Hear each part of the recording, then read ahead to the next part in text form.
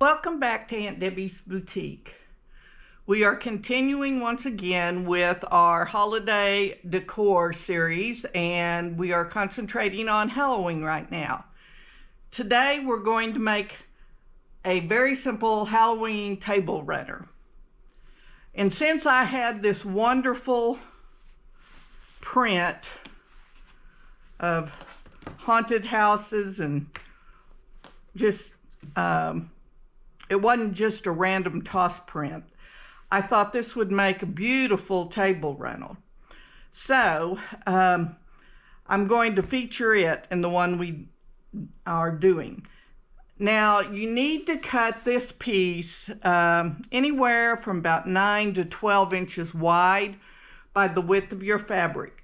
Mine is 11 inches wide because that would take in the entire picture. And for those of you who are wondering, this print is called Haunted Hill by Carrie Phillips for Clothworks. And I probably got it in 2014 or 2015, so I doubt if it's available unless it's on Etsy or something, but you might find it at a place like that. Then for your backing fabric, and it's also going to be a border, you need a piece of fabric that is 4 inches wider than your panel. And since mine is 8 inches, it's going to give you 4 inches on each side, 8 inches wider. So since mine is 11 inches, I cut my backing 19 inches wide. And you also want it the width of the fabric. Then you need 2 other strips that are width of the fabric that are 2 inches wide, and then folded in half and ironed. And that's all we're going to need for this. So the first thing we're going to do, we're going to lay our back fabric aside for the moment. And we are going to stitch our little strips with raw edges together where you folded it to the raw edge of this. We're going to put one down each side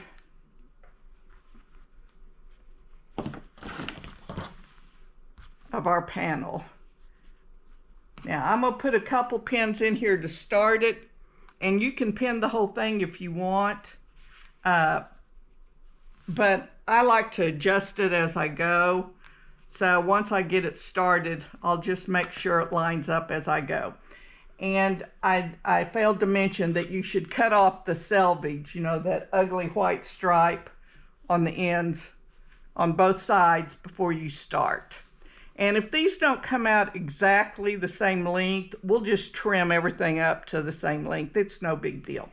Okay, let's go to the sewing machine and start sewing. On this seam, we want to take slightly less than a 1/4 inch, maybe what's called a scant 1/4 inch. And since my presser foot's not quite a 1/4 inch wide, I'm just going to use that as my guide. And the reason we want it less than a 1/4 inch is our next seam that's going to be on top of it, we will do a 1/4 inch, and therefore this first seam won't show.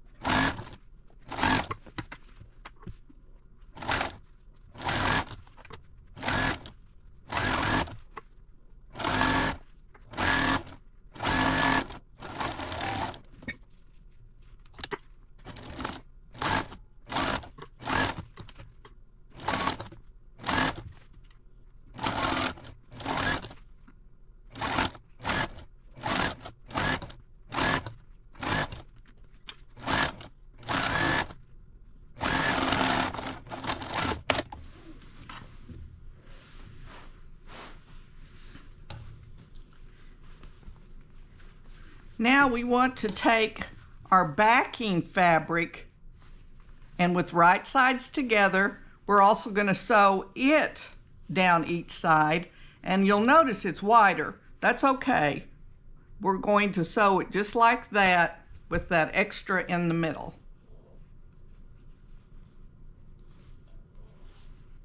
This time we want to take the full 1/4 inch seam allowance.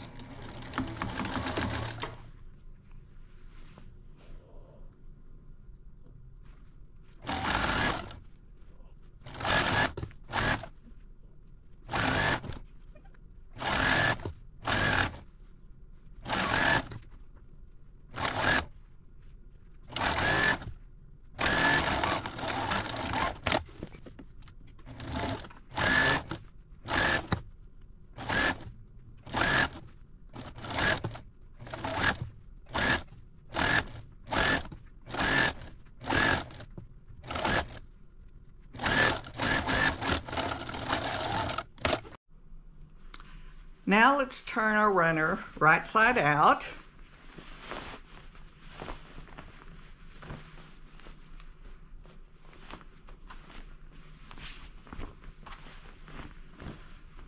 And I want to mark the center of the front, and I'm just going to do that by folding it in half and cutting a tiny notch. And then of the back, do the same thing.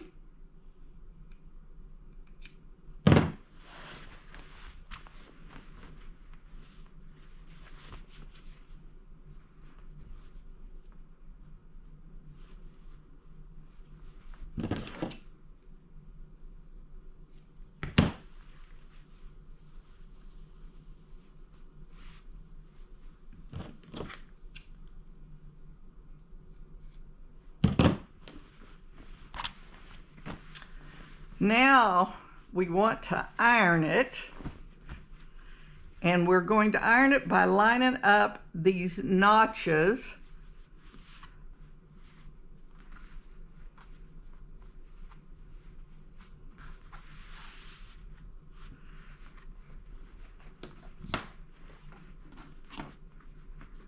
on both ends.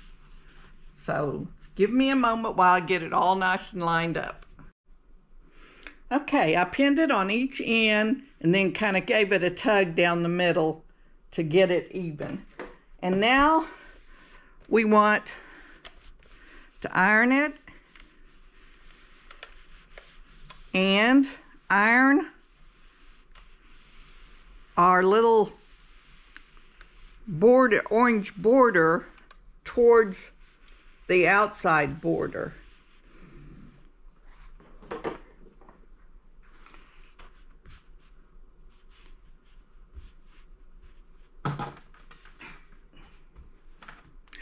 I'm going to stick a few more pins down the center here.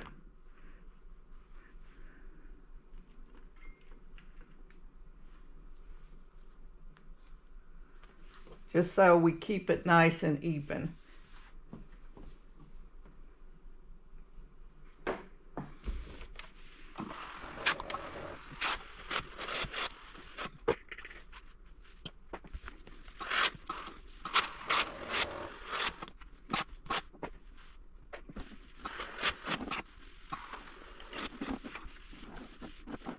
Now, at this point, if you want a quilted runner, you could slide a piece of batting in here. It would take some time to get it all nice and smooth, but it can be done. And then you could quilt around some of these pictures or down some straight lines. I'm going to leave mine like it is. I'm not going to quilt it, but a quilted one looks real nice too. Okay, at this point, going to bring, well, first we want to trim the edges because we want to make sure they're nice and even. So I'm going to remove my ironing board here. And I'm going to line this up straight on a line my table, my cutting table.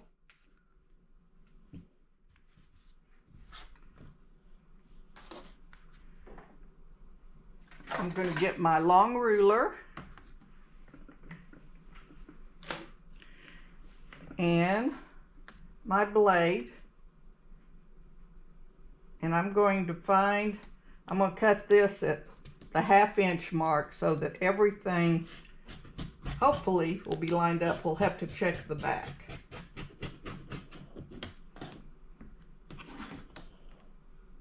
Yes.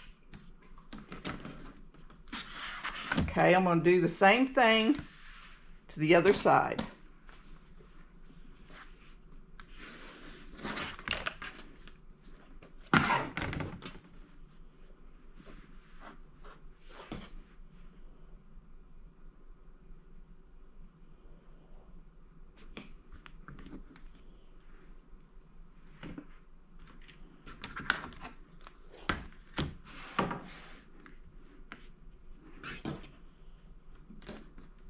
Make sure it's nice and straight.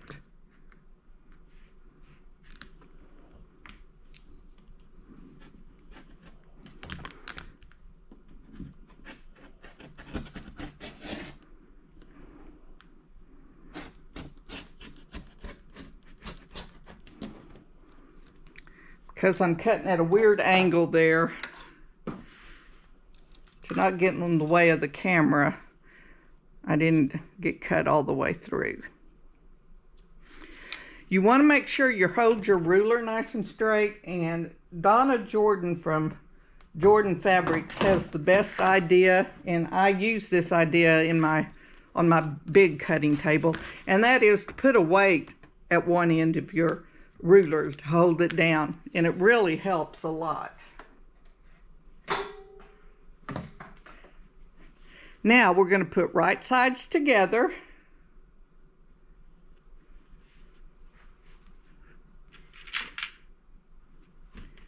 And we're going to pin this in place.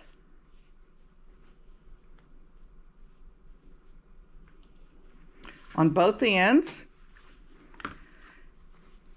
And then I'm going to take it over to the machine, and I'm going to put in about a 1/2 inch seam, just to make sure I catch all the layers. They should be nice and even, but they can slip around ever so slightly on you and you don't catch it. So I'm going to take a little wider seam allowance. Okay, let's go do that.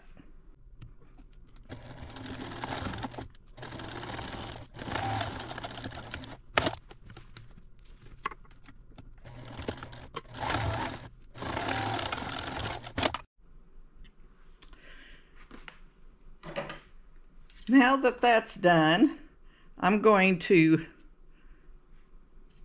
clip my corner right at the fold.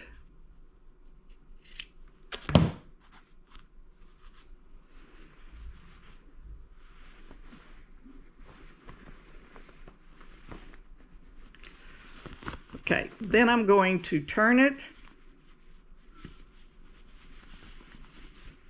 inside out till it makes a point on both ends.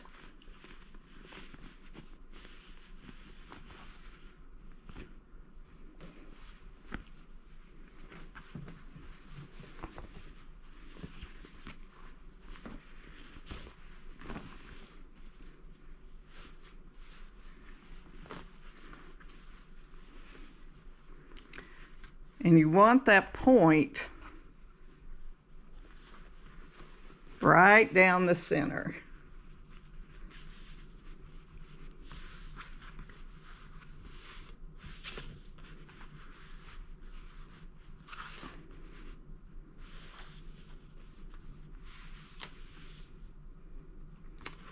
And using my measuring here, I'm just about a 1/4 inch past the mark here, and the same would be true if I pulled this over. So it's centered. Okay. Now we want to steam it really, really good. And In addition to steaming it, I'm going to use, you can use just regular starch, or I like to use Best Press. It's a starch alternative, and it's a lot lighter weight. It doesn't make your fabric as stiff.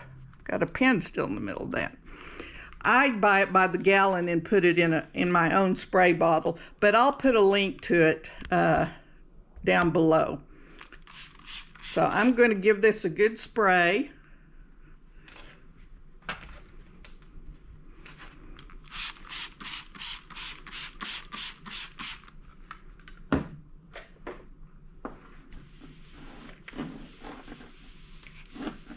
Then I'm going to iron it with a dry iron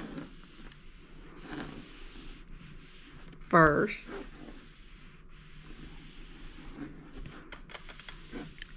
And my steam is still heating up. So I'll come back and give it a steam after the starch is set just a little while. Let me fix the other end before.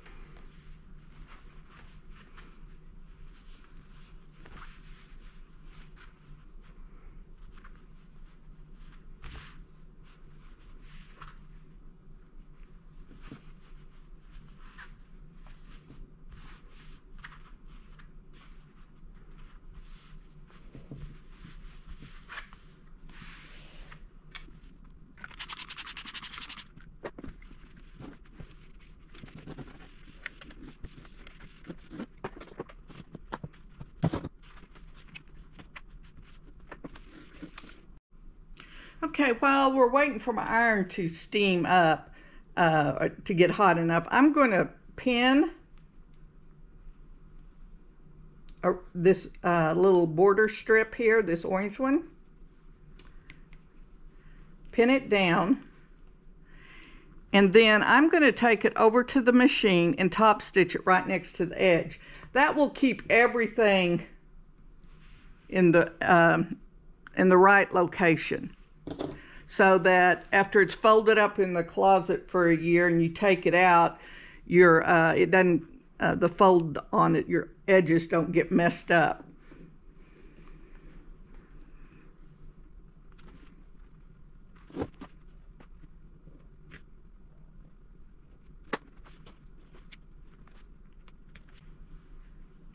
Okay, let's take it over to the machine and stitch it, and then we'll come back and give it a good press. Once again, I'm using a contrasting thread so you can see it. But if I were making this for myself, I would probably use an orange thread or even a purple that would match the background.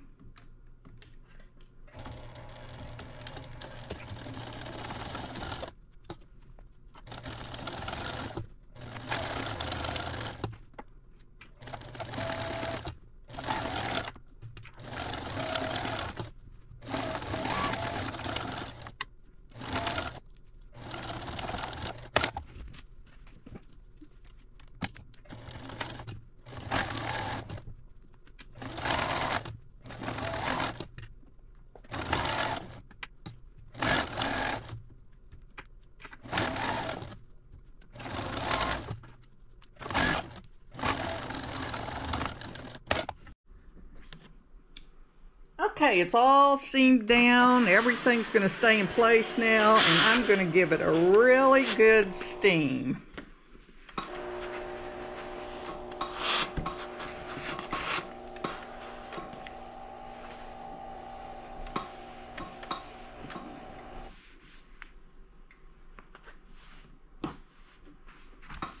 My iron's acting up a little bit. I don't know what the problem is.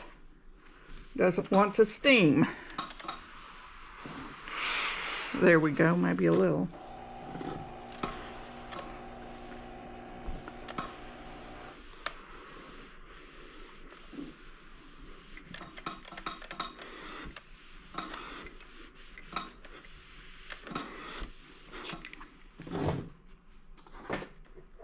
Okay, I'll steam it a little better later.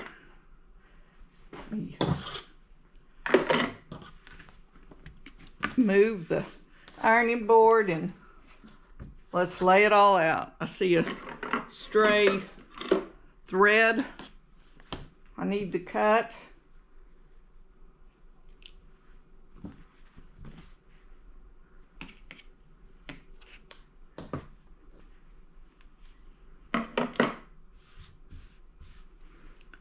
And there we go. There is our table runner. Kind of try to center it there in the picture. All ready for our table. Okay, I hope you've enjoyed this and learned something from it. If so, would you please like and subscribe so I can continue to make more videos? I appreciate each and every one of you that views this.